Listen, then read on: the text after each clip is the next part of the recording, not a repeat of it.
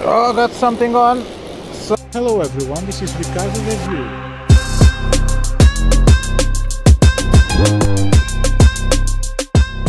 Hello guys, welcome back to the channel. So today I'm trying the Taigek Orca, also known as Mavllos OCKA. I paired with the Solo King Acura, and I'm using a bigger lure than usual for this creek. It's a jerkbait because the last times I was here, fish seem to be interested in jerkbaits, and I will try to christen this rod. Let's see if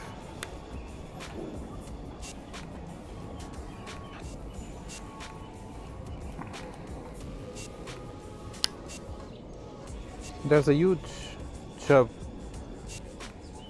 in here right in front of me, and another huge one. But they were not interested in my lures because of the water clarity, the lack of current. I couldn't fool them very easily, so I needed to swap places and go to the spot where I could trick the fish easily on biting my lure, and that's what I did.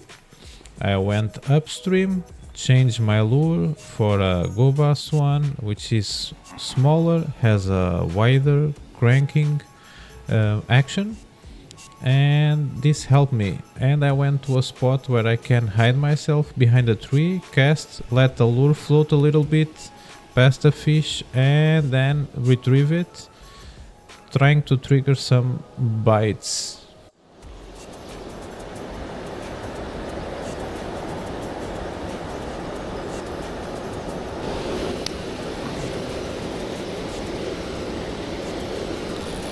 Oh, got something on.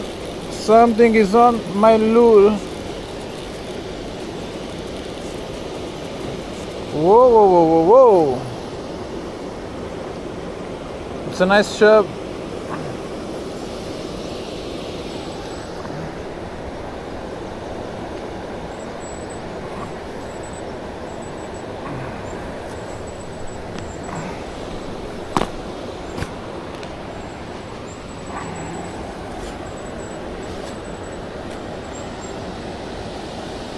Yes, first one. It's Kristen, the Taigek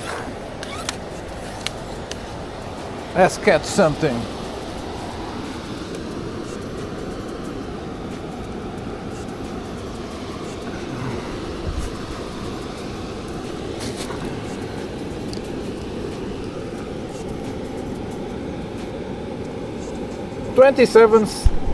Twenty-seven centimeter chub. I will not call that bad.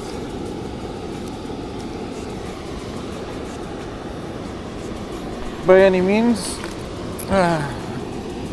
Some new tools just to help. And it really helps. This is a small forceps that I got on Aliexpress. It's a smaller version, but it helps because it gives me a lot more grip and a lot more control than the multi-tool. Mainly because the multi-tool that you saw me using, the blue one, other than being very cheap, it has a split ring adapter, and that it's a crap to take out trebles. And the other thing the forceps helped me do, maybe you didn't see it in video, it's to take out the snaps from the micro jigs and from the lures. The snaps that I use are very small and very difficult to handle. Thank you, buddy. See you next time.